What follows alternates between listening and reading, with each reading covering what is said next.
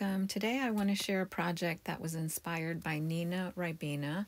If you're not familiar with her, she's a wonderfully talented and creative mixed media artist. She has her own channel and a Facebook group, and I'll post the links to those two down below. She recently made a little tag booklet and inspired me to make a tag booklet too, but I'm doing mine in an accordion style, so it'll be a tag accordion tag journal, I'm calling it. And I have these wonderful images that I got from an Etsy shop and I'll leave a link to that as well because they really inspired me for this project as well. So I'm showing you these master boards I made a while ago with those kind of mostly neutral papers, as you can see, and so I'm going to use those to make my tags. Now if you wanted to decorate already made tags or maybe tags out of scrapbook paper, that would work great too. I'm showing you what the images look like before I cut them out, and I have some extras there in case I need some more images, because I'm not sure exactly how many tags I'm going to make. I thought 5 or 6, but I ended up with 5 because I had to make 10 images to make, the booklet with 5 pages, as it were. You'll see how that goes. So the first thing I want to do is put gesso on my background because I need to tone that all down and kind of unify it a little bit. I have 3 of these master boards, I'll call them, and so I'm going to do that for all 3. I'm going to put the gesso on and then I'll let them all dry before I continue. Okay, my master boards are all dry, and I'm going to use some paints to get my background, which I am taking a cue from the backgrounds that were on the images that I cut out. Because I really like that look. So the colors I'm using are a brown, it's called raw umber. I'm using a golden fluid acrylic because I wanted it to kind of, run around like that and kind of be messy. And that's very fluid, but I'm still even adding more water to it. I didn't really want those lines, so I'm going to blot that a little bit, and anyway, I put the brown on all 4 sides. I let it run a little bit, but I do blot some of it back, and then I continue with my next color. And if you're doing this process, you just keep doing this kind of this idea over and over again until you get your background looking the way you want it. So the next color I'm using is this color. It's a yellow. I can't remember the name of it, but if anybody wants to know, just ask a question below. And it's not a fluid acrylic, it's just regular acrylic, so I'm adding it with a brush that already had water in it and then adding some more water. So again, continuing with this process, I'm going to add more brown because I took away a little bit too much, and use my brush with water. Started getting a little bit kind of a muddy color that I didn't want there, and adding more water, blotting some of it back, and so on. And then finally I'm going to use the Titan Buff color that I showed there at the beginning, but I remembered that I have that in the high flow acrylic as well, the same color. It's Titan Buff. So I want to now that I've added all this color, I want to tone it down a little bit because I don't want my background to be too dark. So I let that run around and blot it back a little bit, and that dries a lot lighter than it looks right there, so it turns out just fine, which you'll see in a moment. I do this on all 3 of my master boards, and they all look a little different, as you can see, just slightly different, but that's okay. My cards don't all have to, my tags don't all have to look the same. Now I'm using that tag as a sample to cut my tags that I'm using. So here they are, and I had some leftovers. I'm just showing you that, of course, I'm going to save those and use them for something else. I have my paint colors, I have my images, I have my paint colors. I am trying to stick with these colors for the entire project because I want my project to be cohesive and flow together, and all the tags be the same style and the same colors. So those are the colors I'm using. I took out a color that's kind of like a not light turquoise. What is that? Like a light aqua. And I thought it was more green. Ugh. So sometimes I'm not great with color. So I took out a color that is actually a light green. You can see that there. And I made a sample tag just to make sure that my idea was going to work. And I'm just showing you that I'm going to glue one tag to the other so I can have a two-sided page. And you'll see how that works. If it doesn't make a lot of sense at the moment, you'll see how that works later on. I have some stencils, and again, I'm taking my cue from the background of these lovely women, and the backgrounds that they were originally on had some square and rectangle shapes in the background and some circles. So that's what I'm aiming to do, but with paint. And as you can see, you saw before my circles that I punched out. So now I'm just trying to decide which woman to use on that tag, and that's really very subjective. It's really a matter of your tastes, your opinions. What I think looks good, you may not think looks good, and vice versa. So I decided to use that lady, and I'm going to make some rectangular shapes in the background. I'm putting on just a little bit of paint so it dries really quickly so I can keep going with my project quickly. And if I go outside of the lines, as it were, you saw there, I have a wet wipe and my paint's still wet so I can, clean up my little mess that I made there. And then I'm going to put another rectangular shape behind the woman. I use 2 or 3 rectangular or square shapes behind each image for each tag, and I just use the colors that you can see right there. I just use the colors that I thought would look good. If I had a woman with a red skirt, I wouldn't put that reddish color behind her, so that's why I'm using the mint green sort of color and the peach color.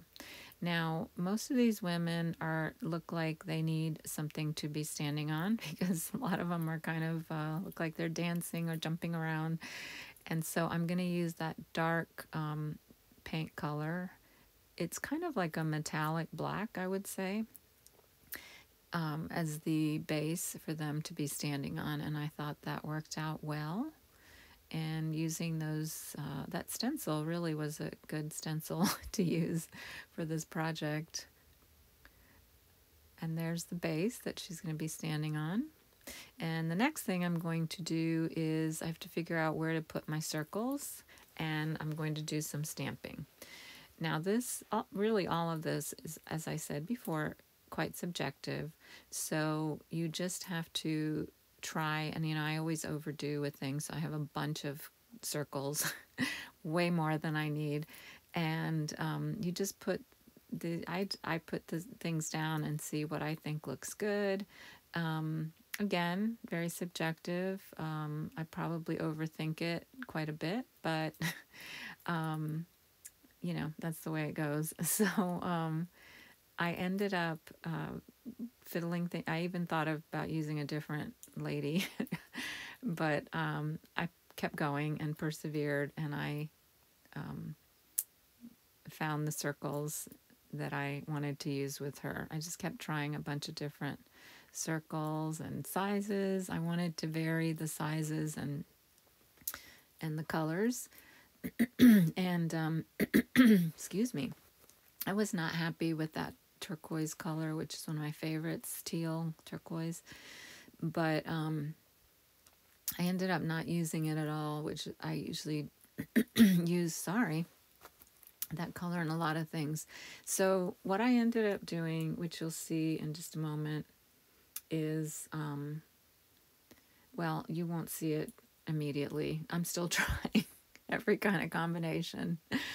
And then I finally figured it out, and I painted some gold paint onto a little piece of light cardstock and cut out or punched out another circle. And now I'm so happy with that circle. And the metallic gold was a good addition to I use a couple more with other tags. It was a good addition to my collages because it kind of works well with the style of these, I think. So I'm still fiddling with things, and now I've got that figured out, and I'm going to do some stamping. I pulled out some stamps that I thought would work, and that set works really nicely with this project. And then I also have a script stamp and a, what do you call it? Well, wait a minute, that one right there which also has numbers and lines. In retrospect, I think I shouldn't have used that stamp with the lines and numbers there that I put to the side because it was a little bit too busy and dark, but I did end up using it, and it's all fine. But next time I know better. Now, as far as the circles, I tried to put the odd numbers on there, the 3 circles on each tag, but I think on this one I ended up with 2. I might have added a third one later on. I can't remember at the moment. So I did my stamping. As you can see, I was trying to do some light stamping. I didn't use the stamping blocks. I didn't want it to be that perfect. I should have left it like that, but I overdid it. And so later on, I tried to sand away some of that darkness that I just stamped, but I ended up making it worse, I think. So, but again, it's all fine. I don't know that anybody else would notice it. So I think I've got, see, I don't like that, but I get my sandpaper out and I sand it. You'll see it doesn't go well, but I think I left it like that. And again, in the grand scheme of things, it's not a big deal. So now that I've figured out my arrangement, everything is to my liking, I'm going to glue everything down. I used my glue stick for almost everything on this project. As long as you have a good strong glue stick, it works fine. It holds really well. And yeah, that's all I have to say about that. Just gluing. Still trying to figure out how the heck I'm going to put that circle down. Oh my gosh. Why didn't I cut some of that out? I don't know. Okay, so I want to just get it in the approximate right place. Then glue my lady down. When I fussy cut, I don't always do it perfectly, so if I have any white showing, I just put a little brown distress ink on those spots, and that takes them away. Makes it look great, I think. So glue carefully. You don't want to be too rough and tear your image, especially those legs and arms. And there you go. See, I think it looks fine, even with the dark stamping that I didn't want. So I'm happy with that. I am going to show you, oh, I'm still not happy with the stamping. I forgot that I did that again, more smudging. And anyway, I'm going to show you one more tag, hopefully a little bit more sped up that I made, and then I just made the rest of the tags in a similar fashion. I cut out a piece of book page, as you can see there, for this lovely woman. I love this image, but I felt like the colors that I was working with, the paint colors, were not all conducive to her beautiful red and off-white outfit. So I thought the book page was a good neutral to use behind her as one of the rectangular blocks. I think I did that with one other image. So that's going to be one of my blocks, and then I will use some paint to make another one. And I decided to, oh, that's where I used that color that I thought wasn't the right color. I think that's the only card I used that one on. And then wiping away my extra mess there. And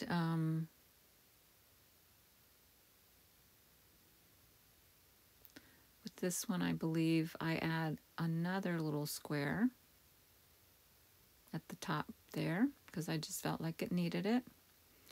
A small one maybe. Oh, first I'm going to put the base for her to stand on. And then jumping ahead a little bit, for this one I chose some small circles because her dress is like a large circle already, so I thought if I put another large circle on there, it would just compete too much with her dress. And, you know, I want her to be the focal image and the other, the background to be just that, a background, so I didn't want it to compete with her outfit, her beautiful outfit. So there's the other square, or is that a square? Square-ish. And there, I'm happy with that. Now I'll do my stamping and my circle placement.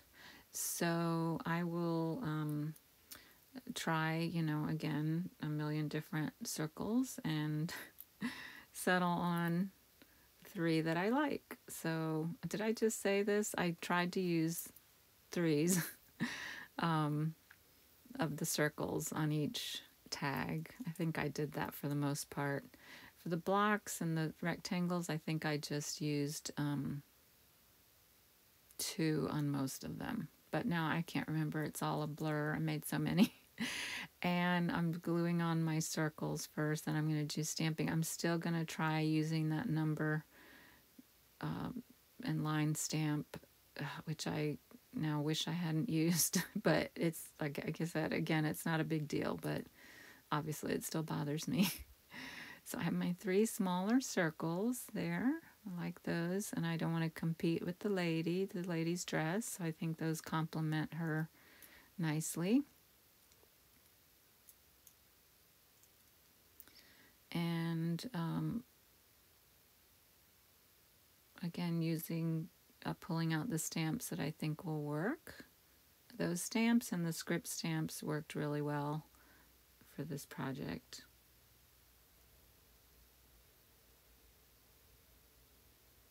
I'm not sure what I'm saying there. But anyway, I do more stamping and then glue the image of the lady there.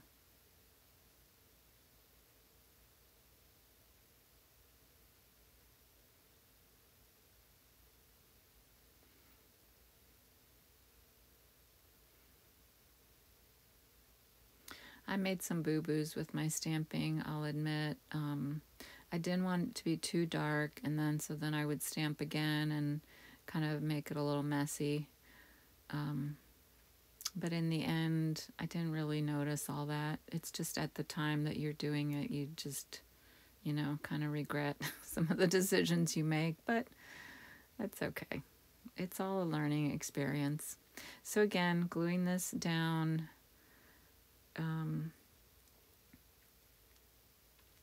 and gluing it carefully so I don't tear my image. And there you go. There's my second tag. I'm coming back with all of my tags. I'll do a little flip through at the end so you can see them all. I'm really happy with the way it all turned out in general. And I learned some things. I am going to show you how I'm putting this together. And I actually made a boo-boo here. It could have been a big boo-boo. But I left this in to show you that you really need to think ahead better than I did when you're making a project like this. Okay, so I figured out which cards I am going to glue together in the order of the pages the order that I want them in. And really all I did was I just decided that lady was going to be in my cover, and I then just made sure that there were not women that were too similar side by side, because there are two or three that are pretty similar, I think. So I'm using my Dries Clear Art Glitter Glue. It's not glitter.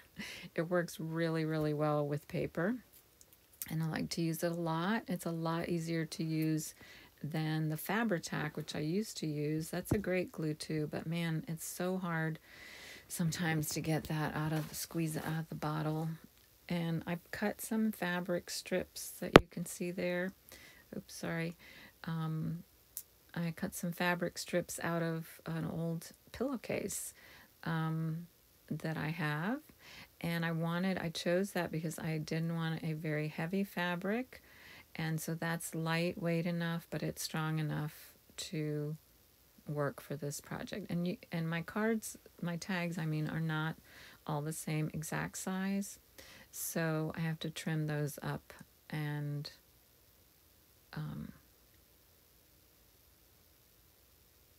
to make them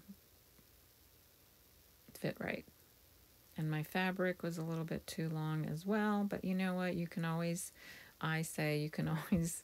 cut back, but it's hard to add. You can always take away things, but it's hard to sometimes put things back. So I've got my 2 cards there. That's looking pretty good.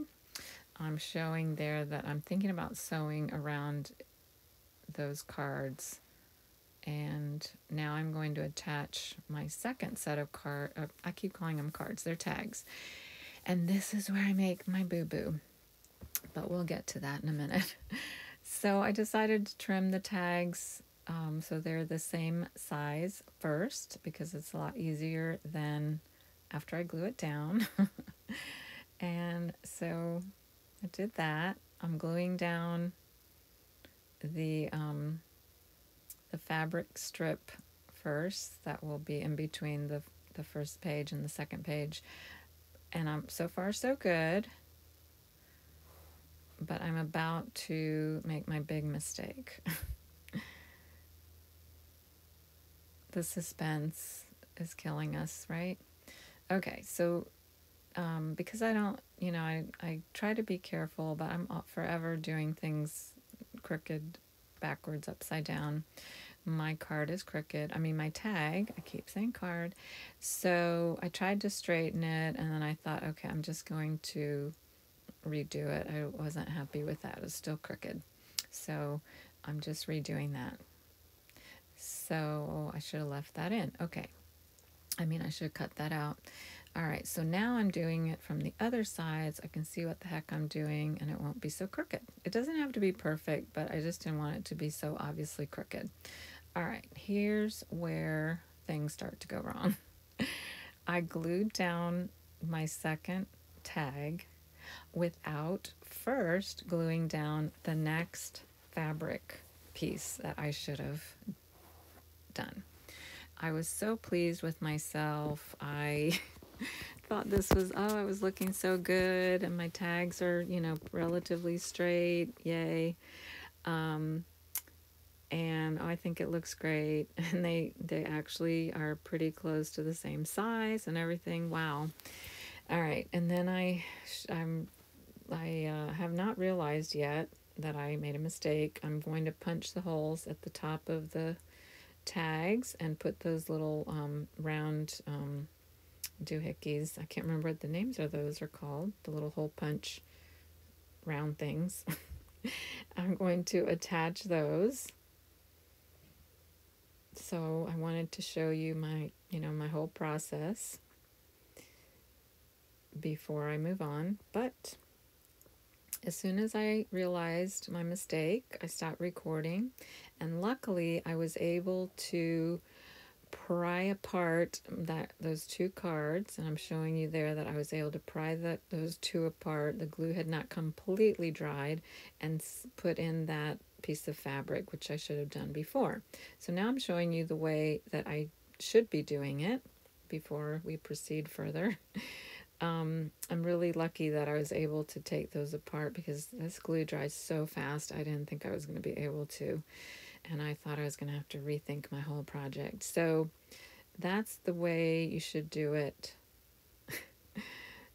properly, is you attach your two fabric pieces and then attach your tag to the other one, except when you get to the end where you only need one fabric piece. So there you go. That's how we should be doing this. And then I show you that the next one will go there, and so on. Okay, so I proceed with that, and that all works fine, and I will come back in just a minute and show you the end result. I just really love the way it turned out. I was going to add words on each tag, but then I decided it was a little too plain for me, so I made this little simple closure. It's really more for decorative purposes, and I had these pieces that I had cut out circles for another project, and I used that. I put it on here and realized that the face fit right there, so I thought that, you know, looked cute. I just cut it down to size. I glued a couple of pieces of extra paper there and stapled on these two sari silk ribbons. So really easy. And here's my little journal. I decided I'm not going to sew around here. I just took a pencil and lightly put some lines in here. I might go over it with a pen. I may add words at some point, but for now, this is the way I'm leaving it. I just love the way it turned out. I'll hold it up a little bit, and so you can see, whoops, how I just really love the way it turned out, and the images are just stunning. So that's what really makes this project, I think. And there you can see all of the pages. And you know, I can always make this the cover. I can make this the cover. I can make this the cover. So it's really versatile. I love the way that turned out. As I keep saying that, I'm so pleased with myself. I'm trying to find the lady again so I can put her cover back on. So thanks for watching. I hope if you've stuck it out this long, I really appreciate it. I hope you enjoyed it, and I'll see you next time.